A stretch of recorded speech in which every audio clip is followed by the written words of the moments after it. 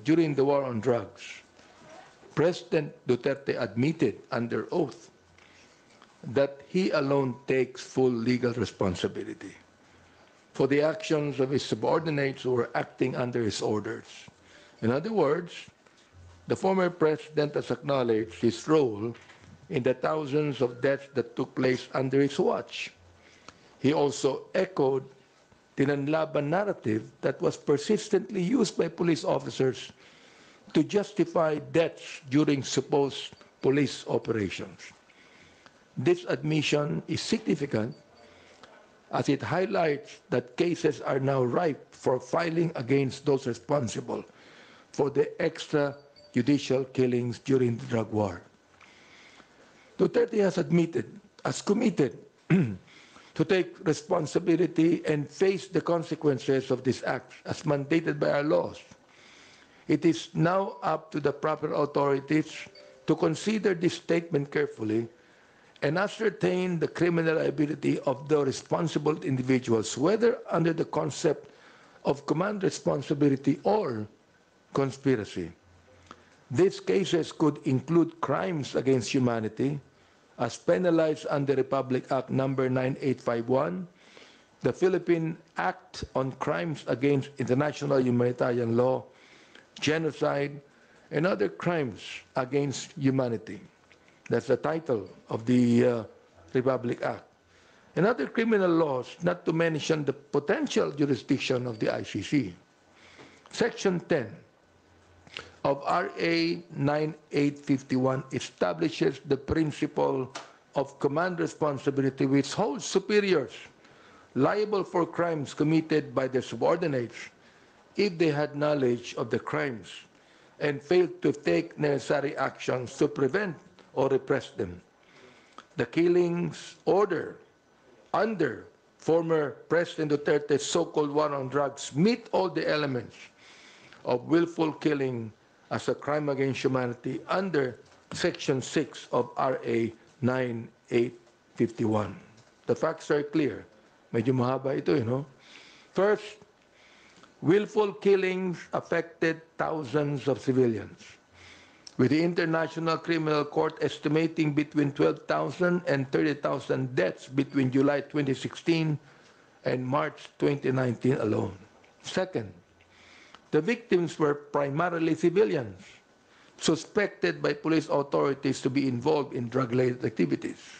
Third, these killings occurred in a widespread, systematic attack across various cities, municipalities, and provinces throughout the Philippines. Fourth, these killings were executed under a state or organizational policy, namely the anti-drug campaign of former President Duterte, which included a national system of rewards within the police hierarchy.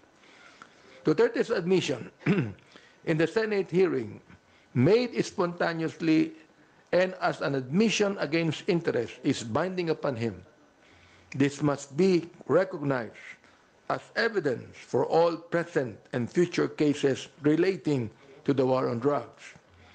What we witnessed during the former president's testimony was a shocking normalization of brutality, a normalization of death, and a disregard for due process that has infected our legal institutions. Duterte's nonchalant attitude towards life itself lies at the root of the thousands of deaths during his term. His casual language, his swearing in formal proceedings, mirrors the erosion of his standards in his administration, where the value of life itself was cast aside. Nakakalungkot na hindi nare-realize ni PRRD ang consequences ng mga sinasabi niya. Carelessly worded statements posted on Facebook by a normal citizen are called rants. Carelessly worded statements spoken by a president are called policy. And his coarse language, his casual swearing even in formal settings, which we saw again and again yesterday in the Senate, mirrors this erosion of his standards. What we witnessed during his time in office was not just a disregard for societal norms, and the standards of the office he once held. It was a disregard for human life. It was a dismissal of the processes and safeguards designed to protect the life and liberty of our kababayan. Kita ninyo, naging katanggap-tanggap ang pagmumura, ang pagpatay, naging katanggap-tanggap, pinapalakpakan siya. Are these the values we want to pass on to our children? The recent Senate hearing also laid bare another troubling truth. It is nearly impossible to hold a fair and objective inquiry when those who should be testifying are instead influencing the very proceedings. When resource persons are faced with figures like Senator Bato de la Rosa, there is no level playing field. The environment is one of intimidation, designed to silence or steer the narrative. Any witness who dares to speak out is at risk of being bullied or dismissed. Oo, may right si Senator Bato and even Senator Go to defend themselves. That is their right. A right denied to the thousands who could not defend themselves. Senator Bato, ay kung talagang sila ay matatapang, kung naniniwala kayo na wala kayong kasalanan, then show some real delicadeza and appear to our hearings where your statements can be challenged and cross-examined. Mga kababayan, yesterday we also saw how the former president was given a platform to rewrite history, to gaslight the nation by justifying acts that led to the thousands of deaths. This was not a hearing in the service of truth. It was a forum for denial, for him to rationalize the indefensible. Psalms 9:9-10 reminds us, and I quote, "The Lord also will be a refuge for the oppressed, a refuge in times of trouble. And they that know thy name will put their trust in thee, for thou, Lord, hast not forsaken them that seek thee." End of quote. The voices of the oppressed cry out for justice. And we stand here knowing that the Lord is on the side of those who seek righteousness and truth. We will not be swayed by these tactics, nor will we be deterred from seeking accountability. We are committed to ensuring that the victims of the war on drugs receive justice. The former president may attempt to dodge responsibility, but we will work tirelessly to hold him accountable for the lives lost, the families shattered, and the trust broken under his administration. Maraming salamat po. Thank you, Chairman Abante and Fernandez. Kicking off today's first question, we'd like to recognize Merales Moras from PTV4. Hi, good morning po, Chair Abante, Chair Fernandez. Sir, I understand may mga statement na rin po tayo kahapon denying the statements of 𝐂𝐍𝐆. Pero just to be clear, para mas maipaliwanag lang po sa ating mga kababayan, so may nangyari nga po bang private meeting about dun sa statement nga with 𝐂𝐍𝐆? And ano po kaya yung reason, kung meron man, na bakit siya kailangang ipatawag in private? Si 𝐂𝐍𝐆 po. Dahil mahaba yung sinabi mo, ako nang sasagot, Chairman Abante. Unang-una talagang there was a incident na talagang pinatawag namin siya. Pero not on our own volition. Because it was Colonel Garma, as what I'm saying sa mga interview sa akin, that asked na kausapin si Colonel 𝐂𝐍𝐆. Kasi si Colonel 𝐂𝐍𝐆, according to Colonel Garma, is a friend of her. So, sabi namin, tama-tama, andun si Colonel 𝐂𝐍𝐆, so tawagin na natin. So it was at the back of the QUADCOM. So nang kinausap namin siya, sabi ko nga kay Chairman Abante, kausapin natin kasi nga kaibigan daw, siya makakapag-confirm ng mga affidavit na ginawa niya doon sa supplemental. So what we did was, yung lawyer, sinabi namin na pumunta para in the spirit of transparency. Kasi mahirap naman na kami lang. Kasi we always see to it na dapat talagang merong kasama. As a matter of fact, yun din ang sinabi ko sa media that prior to the QUADCOM hearing, nagkausap kami ni Colonel Garma. And I asked the permission of the chairman to be with me. And he accompanied me para at least transparent talaga yung usapan. Unfortunately, yung sinasabi niyang coercion and harassment, it never happened. Talagang wala namang coercion na nangyari. And ako, natatandaan ko kasi merong isang tao na naandun sa loob pa eh. Aside from the two witnesses at the two lawyers ni Garma, si chairman, saka ako, and then somebody, kilala ko sa mukha, hindi ko lang matandaan kung sino na staff yon. So, we were discussing yung I think it was number 17 na sinabi ko, ito, sabi ni Garma, makukonfirm mo daw yung sa reward system. Naku, wala po kaming alam dyan. Wala po akong alam dyan. So, pinoint ko pa yung iba, yung 1999. Tama yung sinasabi niya.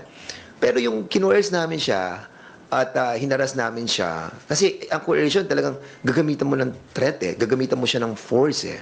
Kung ginamitan natin siya ng force during that time, di ba? There was still a lot of time for him to react eh, no? Eh, unfortunately, hindi niya yung ginawa. At the same time, we cannot do that. Alam mo, it's so unethical for the two of us not telling, ano, yung sa mga chairman like si Ace, si Chairman Akop, saka si Congressman Paduano, about do sa isyong yon, kung pipilitin namin siyang magsalita. And it will be against sa ating procedure na to bet first yung mga magsasalita para at least sigurado tayo. So yun yung tunay na nangyari. But of course, meron din ako sinasabi na issue na yung reason kung bakit niya ginawa yon. Well, yun yung aking analysis dun sa pangyayari. Bakit nila ginagawa to against us? Well, unang-una, demolition yun. Pangalawa, it's an attack against me and, well, against you. And most likely, they really wanted to discredit the whole of the QUADCOM. And it's quite unfair, no, to all of the members of the QUADCOM, especially the chairman. Ano? What happened nang invite namin with our own volition na to talk to Colonel Grijaldo because it was asked by Colonel Garma. And sa amin, yun na nakita kong naging repercussion ng ginawa namin. But of course, in every betting that we are doing, we always see to it that there are people around. Opo. Sorry, follow-up lang, sir, dun sa sinabi ngo yung nakikita nyo itong ay demolition. Ano rin po yung masasabi nyo na paulit-ulit sinabi ni former President Duterte na subornation of perjury at sabi nga niya maghahain pa siya ng kaso against about this against you po, sir. Ano pong masasabi niyo ron at bakit po ba nung meeting wala ring abogado mismo kasi ang nasabi niyo po ang may abogado si Garma but po walang abogado si Grijaldo? Kasi betting process pa lamang yun eh. Alam mo sa Kongreso, kinakausap muna namin and then kapag nalaman namin na pwede nating i-validate yung mga sinasabi niya, then the lawyers will come out. So, that time, wala namang lawyer na dala si Grijaldo during that time. Ang may lawyer doon is si Garma. And that's the reason why we asked na kung pwede yung dalawang lawyer pumunta doon para at least transparent yung usapan. Now, kung nagsabi siya na, yes sir, kinokontrol ko po yan, alam ko po yung reward system. And then, bring your lawyer. Yun ang namin, yun ang sistema ng procedure namin sa betting Kasi otherwise, kung una pala may co-coerce na namin siya. Alam namin, babalikan kami niyan. We're not like that. And you have to remember that we have a lot of evidences already. As a matter of fact, yung ating pong sinasabi natin na corroborative, no? Na-corroborate na Actually, hindi naman kay Colonel Garma nagsimula yan Doon sa dalawang PDL na kinorroborate ni Jimmy Portalesa, kinorroborate ni Warden Padilla. Saka lamang dumating si Colonel Garma, saka lang dumating si Commissioner Leonardo. So now, sinasabi ni Garma na ito, meron pang isang kaibigan ako na magko-corroborate doon sa mga sinabi ko. Well, actually, kahit wala siya, hindi nga siya pinag-uusapan namin, kaya nagulat ako nang nandun lang siya, nagsasalita siya against us. Well, script nila yun Bahala sila doon. Well, panindigan niya kung ano magiging repercussion sa kanya dahil nga, we will not take that sitting down. Of course, yung kanyang affidavit na kinores, hinaras, and under oath siya, mabigat yun. And we will do something. And this will be collective. I mean, not me, not him, but the whole of the QUADCOM. Because the integrity of the QUADCOM is at stake here. And we have done nothing wrong. Sir, sorry, yung sa statement lang po ni former President Duterte about subornation of perjury, ano pong masasabi nyo doon na he even said na magpa-file siya ng case about this? Well, ako, carry on. We will take action on that. Kung magpa-file sila sa amin, then yun ang mga repercussion of the things that we are doing for the QUADCOM and for the Filipino people. And if this is the way that we need to act on certain things that happen, then we will confront the issue.